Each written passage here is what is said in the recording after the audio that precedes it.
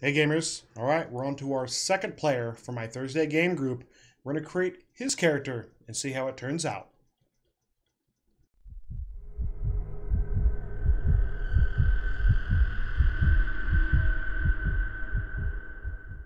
Alright gamers, so here we are with our next player in our Thursday group for my Mutants and Masterminds game that I'm going to be running. This is Kazi. Say hello. Hi guys. Excellent. So he's created a pretty unique character. He did have one we worked on a little bit ago. He decided to go with something new, which we're going to talk about here during the character creation, about his thoughts of why he went from one concept to another. Especially if you're newer players, it might give you some ideas of, you create a character, maybe it's good, but maybe you want something else. Is it something you should do, something you want to do? We'll kind of get his thoughts on why he made the switch, and maybe that can help you out. So let's get started. Let's go ahead and jump on over here into Roll20. All right, so we got a character sheet here. Let me make it a little bigger here so everybody can see it. Okay. All right, Kazi. So why don't you walk us through this character? Let me get to the stat page first, the main page. So why don't you talk us through this character, what it can do, and why you decided to take your powers and your abilities and how you spent your points. Sure. Well, this guy's name is James Bishop. He's a psychic. He's able to get in basically his power through the power of mind. He is a very social and interactive, charismatic person. He has a presence of one. To reflect that, he's not extraordinary out of the league when he's not using his powers. He is above average on the intellect as well. He's able to think on the fly and has an eidetic memory as well. And most of his most remarkable qualities, his awareness. He's always pending on what is around him and who is around him.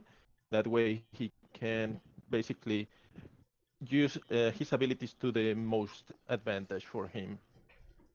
The original concept that I had was a type of shaman character in touch with the spirit of Verse. He was more a melee-oriented character, but that's the type of the type of character that I always play. In Dungeons and Dragons, I'm always the fighter or the paladin, always in the middle of the heat in the battle, and I wanted to change a little bit of that. And I was reading through the Power Profiles book and trying to come up with different ideas of what I could play. And I stumbled upon the mental powers, and that gave me the idea of this character that would be more like a social guy that would be able to walk, who would be able to talk out of any situation thanks to his powers. Okay. So, all right. So you're saying that you normally play like a melee character, or close Yeah, combat character. yeah. Is this now? Have you played like these type of characters, like a mental or ranged I mean, thinking character before? I once played a ranger, but that's it. I mean, it's like kind of a new experience for me. Okay.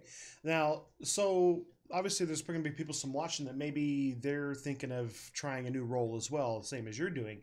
What are some of your fears going into this, or your like you're going to be outside of your usual niche of how you play? What are you worried about in the game that might be difficult for you? Well, the first thing that comes up to mind regarding this would be forgetting that I'm completely a glass cannon here and jumping into the fray of the battle instead of being a little bit more cautious with my low resistance. That's the main thing regarding that.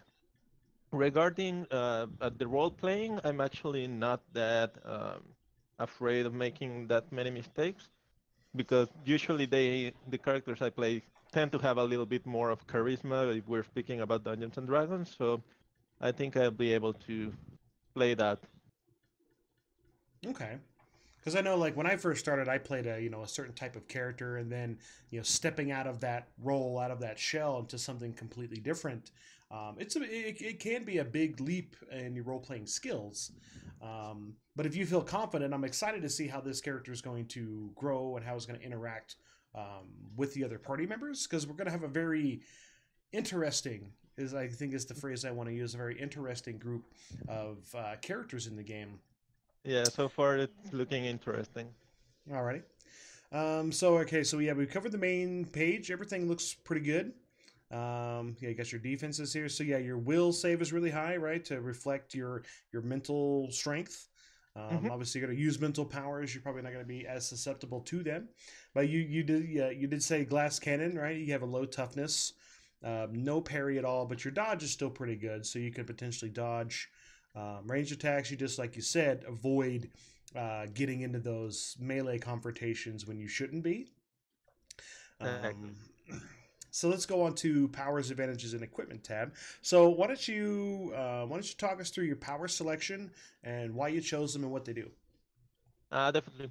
Well, the first thing that I wanted, first thing I did was to think of how he would develop in combat and what I wanted him to be, because I already had the idea of like the uh, how he would be playing out in social circumstances and what he would be doing. So what I wanted was a work out what combat ability he would be having. And I was thinking he is not that much of a fighter actually. He's the kind of guy that would avoid conflict and try to calm the moods and try to talk everything out. So that's when I saw the emotion control power. So most of the times he would be using this emotion control to bring down his enemies to a calm state of mind or a depressive state of mind so that they would not feel comfortable attacking him. Okay. That paired up with the illusion that he has, the telekinetic illusion that affects all senses, would create situations that the enemy would not feel comfortable displaying a brute force, like I don't know, kids watching or some sort of that, or Okay. a witness that would not be something easy to explain to someone else of why you're beating a guy. Alrighty. I Uh, like that. They seem to Here, play well with each other. exactly. And in addition to that, as he's able to read the mind with the mind reading 5, he would be able to tell exactly what the best option on illusions would be.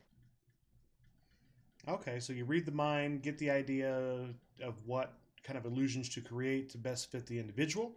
Then you It's create the illusions and also maybe help with the emotional control as well, so you can understand his state of mind at the current pace. All right. Okay. exactly. And the last two powers, the mental awareness, he's able to sense basically what's going on around him, so that he's, as I mentioned, aware at all times of who is around him.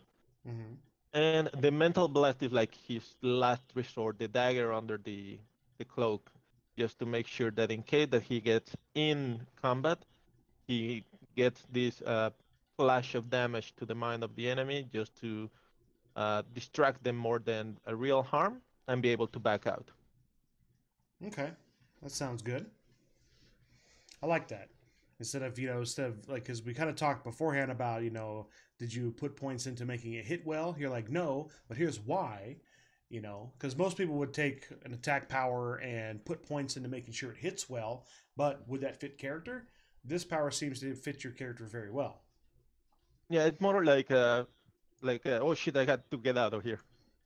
You're like, just bombard their brains with bad emotions or whatever, just whatever you need to do, Yeah, incapacitate them so you can run away. All right. exactly. So now let's talk about advantages. Talk about what you picked and why you chose them. Definitely. Well, Uncanny Dodge, I go with that because of the mental awareness. I Mm-hmm. think as he would be aware of what's going around him, it would not be easy to catch him out off guard. Okay. That's why I chose the Uncanny Dodge.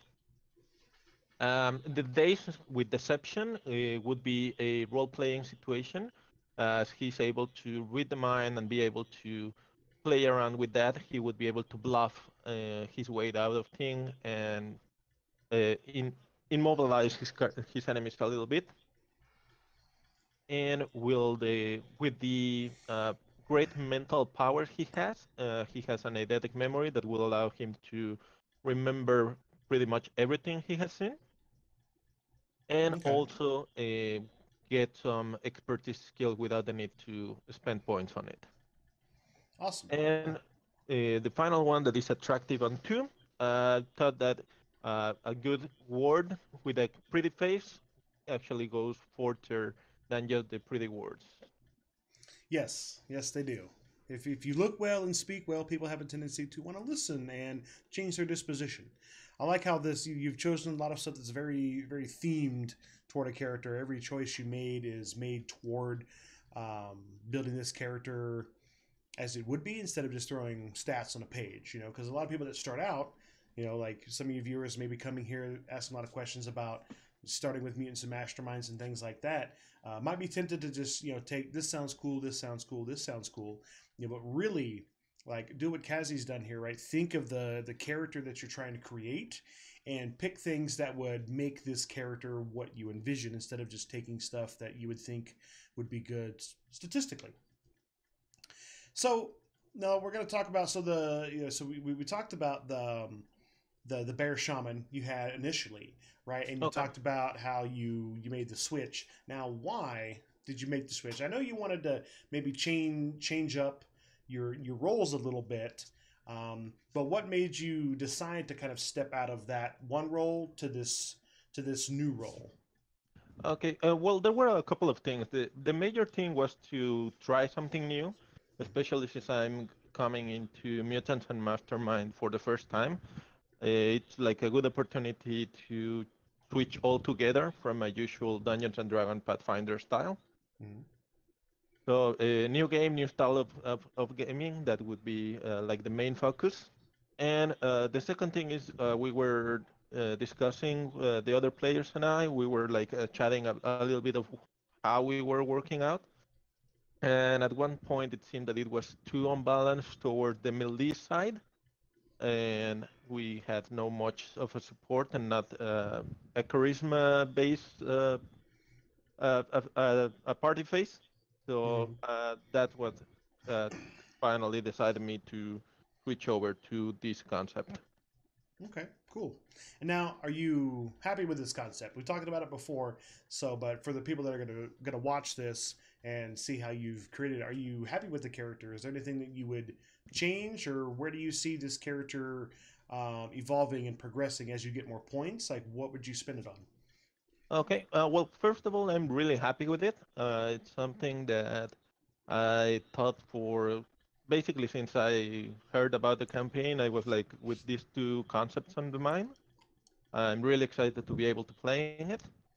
And for the future, I think he might be able to spend some points on improving the mental damage the mental block that he will be able to train as they get more involved in combat, and develop a little bit more on the powers on the mind, so that he would be able to I don't know, maybe telekinesis between the groups so that they don't have to speak the commands out loud, and they would Mm, be able to chat and get better in touch, and basically keep growing with the mental powers and the ability to shape the situations in his favor, but still no combat, no melee situations for him. okay, awesome. See, and that's another thing. Like people come into the game, they'll create a character, but maybe they don't have a plan for the future of the character. The fact that you already have an idea of where you're going to spend your next few points, one, it makes that part of the game easier. You already know where you're going to spend points, or you're going to wait. Okay, I need X amount of points. I'll wait till I get that. I'll improve this instead of just being like, oh well, what would be cool, right? You're kind of sticking with the same theme. You're just going through the game, and obviously certain abilities will get stronger as you use them more and more. And you've already thought of that, which is pretty great. Now, let's talk about backstory. Okay, Okay. so I have it on the PDF over here. Okay. So I've kind of read through it. So why don't you kind of tell us what your backstory is for this character? Okay. Well, James is adopted. He doesn't know who his biological parents are. He was just left at a church when he was about 10 months old. And he was on orphanage and foster homes until the age of 3, when he was finally adopted by his current parents, that are the ones that grew him and taught him basically everything. And their names are Kendrick and Linda Bishop. They register him under their last name, and he grew up with them. Ever since he was young, he was always handsome and charming. As he was continued to growing, he developed and worked on both of these situations. So he was able to get a little bit more of uh, face and charisma as he grew up. Um, he currently finished college with a major in media and communications, and he's currently working for a nonprofit organization called Together for the Children. It's a fake organization. It's not Okay. real. And what they do is basically they take care of getting better educational options for kids in Latin America and Africa. He works there as a he takes care of getting donations for this organization. So he makes appointment, goes to talk with people, and convince them to give them money to help. Uh, and this is where he actually shines because I mean, he's handsome. He's able to walk through normal situation because of his face. And if you're able to read the mind and emotionally control the people that you're speaking with, and make them feel guilty for having the luxury they have, it's easier for you to get the money. So he's actually been doing that for quite a time now, and he's currently living with his girlfriend Natalie. She also works in the same organization as he does, and she and his parents are the only ones so far that know of these abilities that he has. Okay. So your parents and your girlfriend that Natalie here that know of your abilities, what was their disposition? So like we've kind of talked about the story of the game is going to be like metahuman superhero, superhuman superpowered individuals is kind of like a taboo thing. Like it's not something you go around telling.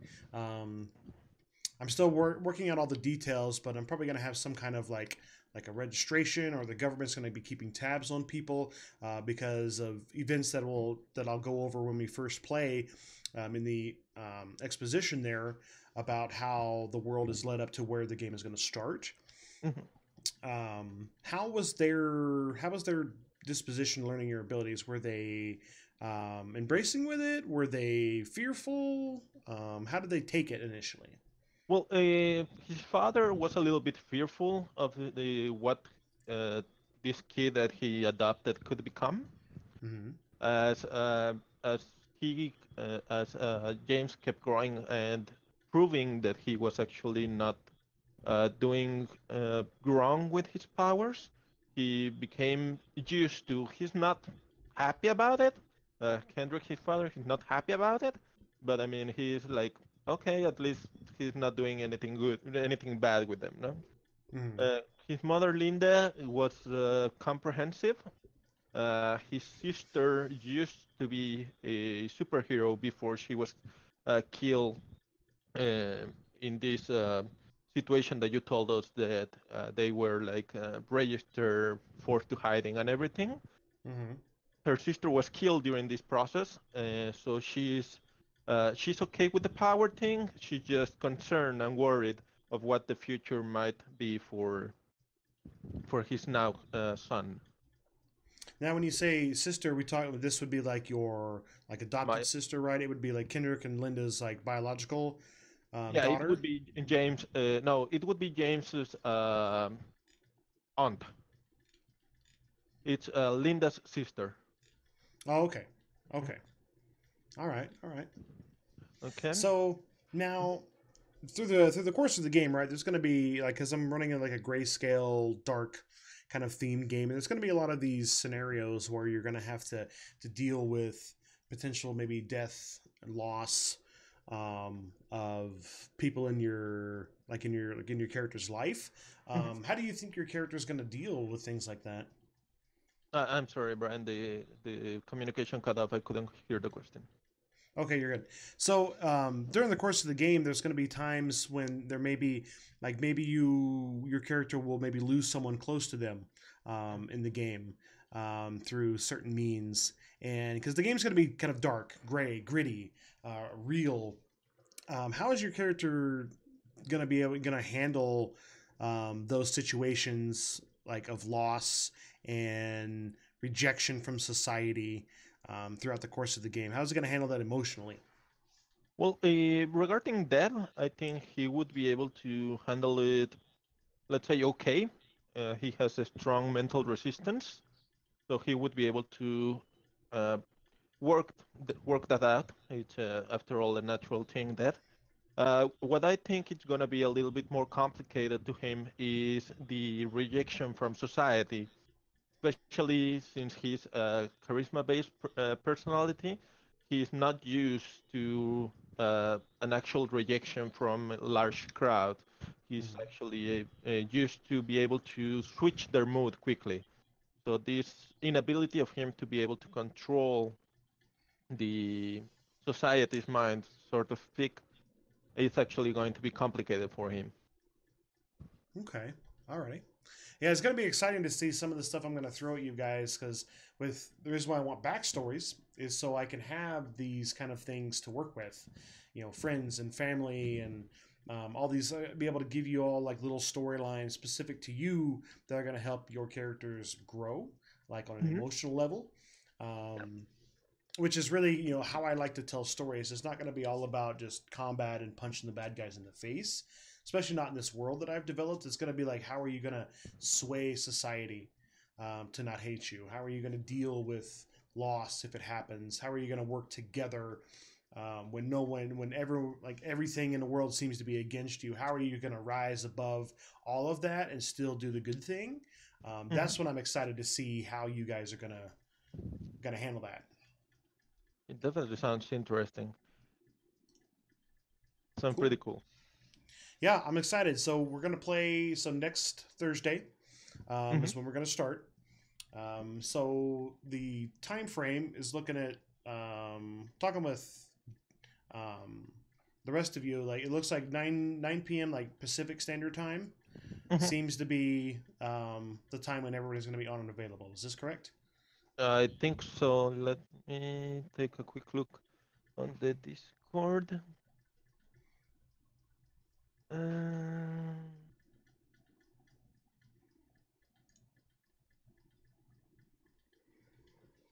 and yeah, it seems it's at 9 Pacific time.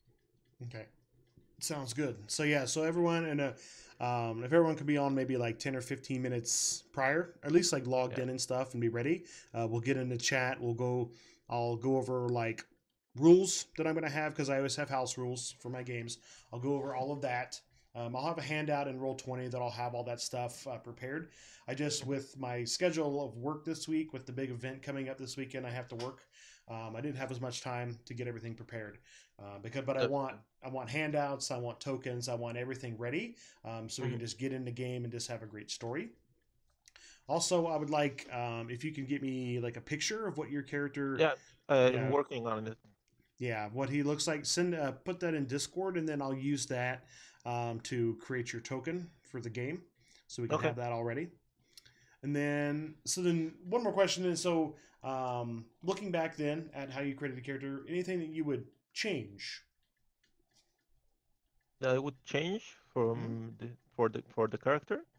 Yeah, just like if now that we've talked about it, and we've gone over some stuff. Anything because everybody always has these small regrets on. Oh, maybe if I had an extra point here, or if I would have maybe done this. What would you if you had to go remake this character? Would you do it all the same, or would you make it a little different? I think I would basically do the same thing. Uh, Definitely. I mean, I like the final outcome of the characters, so Hmm. there's not much. Certain there's nothing much I would change. Maybe, and it's something that I was discussing with the guys on the Discord.